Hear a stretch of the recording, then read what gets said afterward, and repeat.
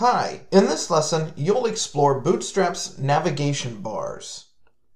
Just a reminder that for full descriptions and example code, visit the Bootstrap Docs and select Components from the side menu. Navigation bars are an important part of most websites. They make navigating from page to page much easier for the user. Bootstrap provides several CSS classes for easily creating these navigation bars. Let's take a look at this example code that uses an unordered list with UL and LI tags to create a navigation bar. The Bootstrap class Nav and Nav Tabs have been added to the UL tag. Each LI tag then includes the Nav Item class to define it as an item on that navigation bar. Then we add a Nav Link Bootstrap class to each A class. The active class should be added to the current page. So home.html should add active to the first A tag, profile.html should add active to the second tag, and so on. Here's how the web page's navigation bar would look with the Home tab active in the navigation bar. Now we've changed the active class to the Profile tab. And finally, this is what the navigation bar would look like with the Messages tab active. Contents of the nav bar need to go inside a container div. You can add other Bootstrap classes to further style the navigation bar.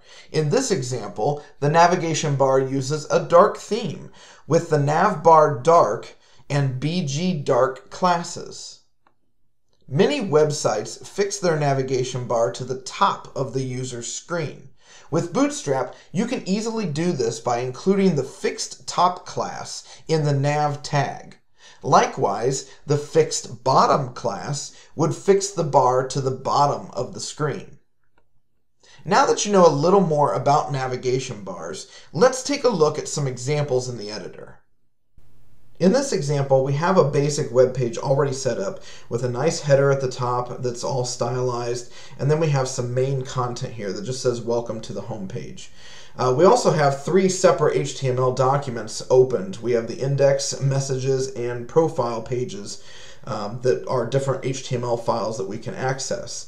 So what we're going to do in this example is put everything in the main tag, and it'll be underneath our header tag that we already have in place. We're going to start adding a navigation bar with some different tabs. And the first thing that we're going to add is that nav class.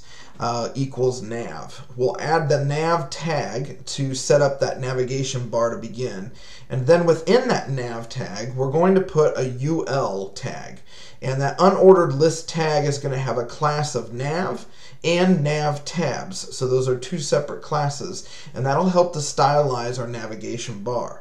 Now, within our unordered list tag, we can start adding some list items, so some LI tags for each of the different links that we want to link to. The first one I'm going to add here is to that home page. It's the page we're already on, so we're going to make sure that we have the active class added to that A tag that's inside the LI tag. So remember, we have a list item tag that has a class of nav item to indicate that it's an item of the navigation bar, and then we have an A tag, which is the actual link, with a class of nav link and also the class of active because we're on the index or home page already. So now let's add our other two links. We have another LI tag here with another link in there, and that's to our profile page. And then we have our third one to our messages page. So now let's go ahead and save this, and we'll take a look at what it looks like here on the page when we reload it. So now we can see that we have our navigation bar here. It's really nice, and you can see a nice hover effect over each one of the links. If I click on profile, it makes the profile page active.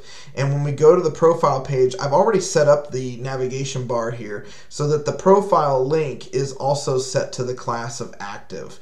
And so that's why when we click on profile, it becomes active. Same thing with the messages. We basically copied that navigation bar code to each of the three pages, but then just change the active class for each of the different links depending on which HTML document we were in. And now it's your turn to try these out in the editor and do some coding.